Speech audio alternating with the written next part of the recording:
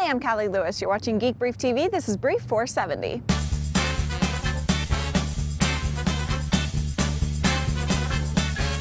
I don't know about you guys, but for me, the #1 thing missing from my router experience has been flower vase functionality. I mean, after I was able to start moving data around the house using wireless in, I was excited, but I kept looking at my router hidden under the chair, and sometimes I would just yell at it, "You're fast, all right, no doubt about that, but you're doomed to live under that chair because you have zero, and I mean it, zero flower vase functionality."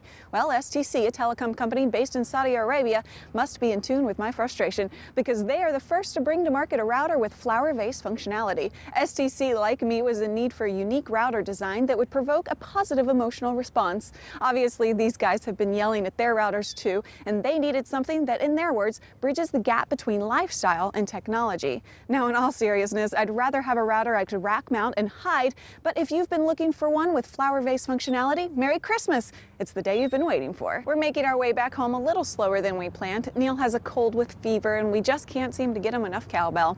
Guess what? I got a fever. And the only prescription is more cowbell. Mac Rumors published this handy little chart of Mac discounts for those of you planning to purchase a new Mac between now and Black Friday night.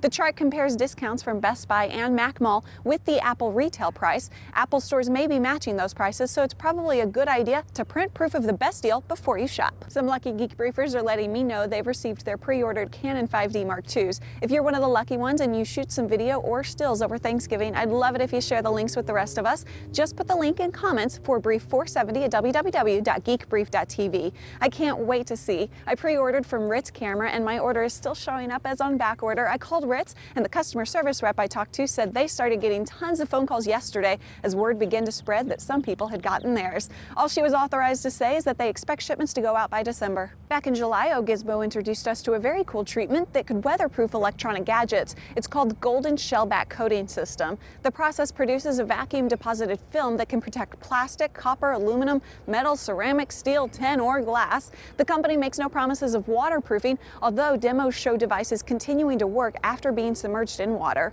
The process is now available for a handful of products, including the BlackBerry Pearl, the iPod Shuffle, the iPod Touch, and the Garmin GPS eTrex. Evan Ackerman over at Gizmo speculates they're only rolling out the process on a few gadgets that accept the splash proofing process, and that soon you'll be able to golden shell back almost anything you want. As far as I'm concerned, the worst words I ever have to append to a story in Geek Brief are these: not available in the US. I know it's an international show, but I don't always think that way when I'm writing. A new online store just launched that may just all but banish the phrase from my life. The store is called Gizmine.com, and they sell stuff from Japan that no one probably needs. Stuff like a poking box. It's a device with a finger hole. After your finger is inserted into the hole, you can poke digital things digitally.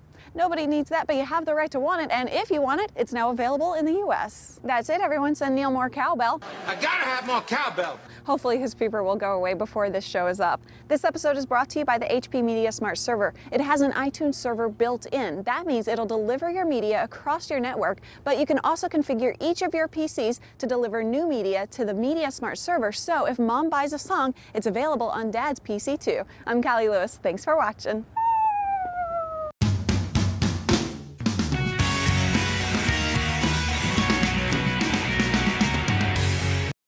Flower vase functionality.